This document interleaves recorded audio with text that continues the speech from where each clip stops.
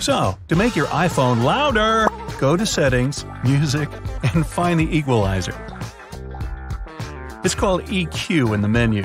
The late night option will make your phone around 20% louder than it used to be. If you deal with signing many documents, this hack can help you sign them without printing or scanning. Take a snapshot of the document, then tap the screenshot to make edits. Tap the plus button in the right lower corner. Choose the signature button in the toolbar, and here we go! Sign your document with your finger and save the changes by pressing Done. And I'm done. To record a video without being noticed, go to Camera, start recording. Then go back to the notification center. The video will be recording, but it won't be seen on the screen. Well, that's sneaky. You can also create a unique vibration for any of your contacts.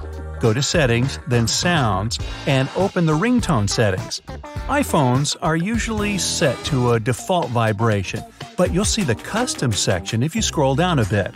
Tap any rhythm that you like and save it. You can save it for any of your contacts. It'd be even cooler if you could make the actual person vibrate, but maybe that's a future update. If customized vibration isn't enough and you still miss your Aunt Tilda's calls, try to customize the flash. Turn it on as an additional notification for incoming calls. Go to General Settings, choose the Accessibility section, and head to Hearing. Turn on the LED flash for alerts. You'll never miss that call again. I know you must have dozens of tabs open in your browser, or maybe 100. To close them all in one touch, hold the Done button in the left lower corner and choose the Close All X tabs. I closed 242 last time. If you accidentally closed all the tabs and need to go back to some of the recent ones, hold the plus button in the middle. It will open the list of recently closed tabs, so all you gotta do is scroll down to find the one you didn't want to close. Whenever you need to choose more than one icon, tap and hold one icon, and with another finger, add all the other icons that you need. Now this won't work if you have an iPhone 6 or older. The newest iPhones have a super convenient feature that helps you go from one application to another. Look at that line on the bottom of the screen. Slide left or right and find the app that you need.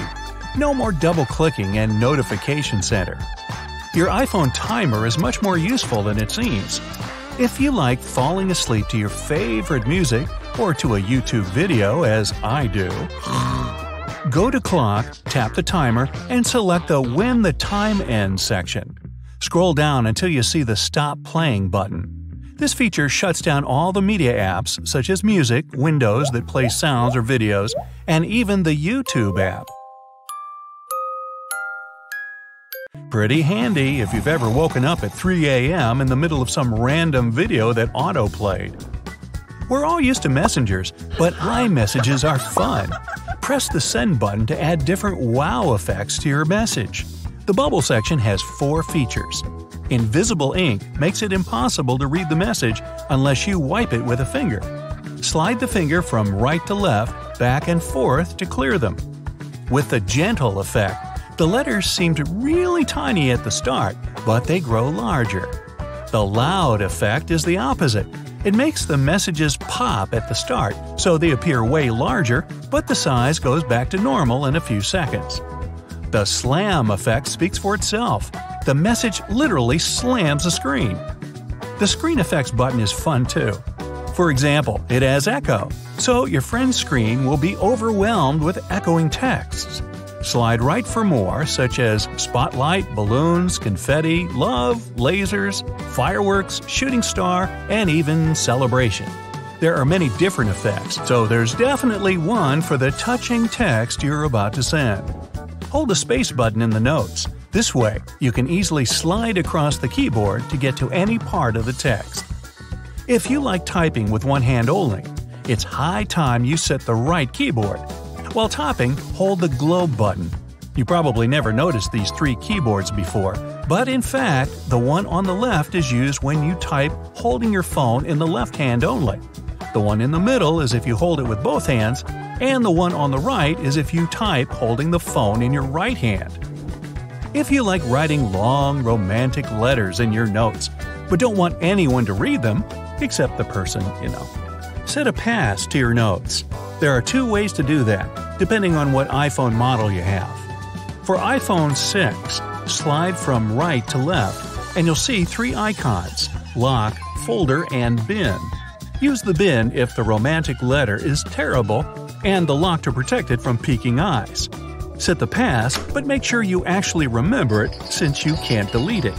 If this didn't work, just tap and hold the note itself, and you'll see the password bar in the drop menu. Set the pass, and from now on, nobody will know about the romantic letters to Jane that you're writing at night. The newest models of iPhone support the coolest feature ever. Now you can make a screenshot of the whole browser page in one file. To do this, press the volume up button at the same time as the power button. If you need to find a unique word combination while reading an online article, go to the search bar and type the word you're interested in. You'll see 3 sections: Google Search, don't need it; Bookmarks and History, don't need it; and On This Page. Tap here. The word you need is going to be highlighted in yellow. Plus, there will be a special navigation bar on the bottom with arrows to quickly find the keyword. Now, don't forget to refresh your iPhone operative memory every now and again. It can help your device work better and faster. To do so, go to Settings, General, Accessibility, Assistive Touch, and turn it on. Press plus, then minus, and then the power button. You'll see the power off bar. Press the Assistive Touch and hold the Home button. The operative memory is refreshed now. If you see the Enter Pass notification after you did it, it means you did it right. Give yourself a pat on the back. Assistive Touch can also help you set new functions to simple taps. Go to Settings, General, Accessibility, and in the Assistive Touch section, you can change any commands in the Custom Actions menu. I chose the screenshot for a double tap, since a Home plus Power button seems a bit inconvenient. To make a screenshot, tap the Accessibility menu circle twice. The iPhone font has different sizes. To make it bigger or smaller, go to the Display and Brightness section in Settings. Tap the text size and adjust it the way you like. iPhones may not have the most durable batteries, but they beat everyone when it comes to photo quality. Turn on the grid in the camera settings, go to General, choose Camera, to enable the grid that can help you make better compositions. By the way, people with iPhones don't need a separate app for QR readers, since all iPhones have them built in. Turn on the camera and point to the code. You'll see the pop-up window on top of the screen. Tap the window and you'll go straight to the browser to whatever link the QR code had. If it doesn't work, enable the Scan QR Codes function in camera settings. You can actually set any song you like for the alarm clock. Go to Alarm and press Edit in the right upper corner. Tap the alarm where you want to change the melody. In the Sound section, choose Pick a Song and go for any song added to your library. Disclaimer: your best loved song will probably turn into your most hated song a couple of days after setting it for your alarm. One of the most hated problems of all iPhone users is when you run out of memory. Even if you delete photos, there's still not enough space. Go to Settings, iPhone Storage, and make sure that recently deleted photos are actually deleted. If not, delete them in the storage sections. Note that your messages can contain massive files too, so you can restrict how long the message can be stored. In the message history, tap the Keep Messages button. It's forever by default, but you can keep them for 1 year or even only 30 days. Have fun with that!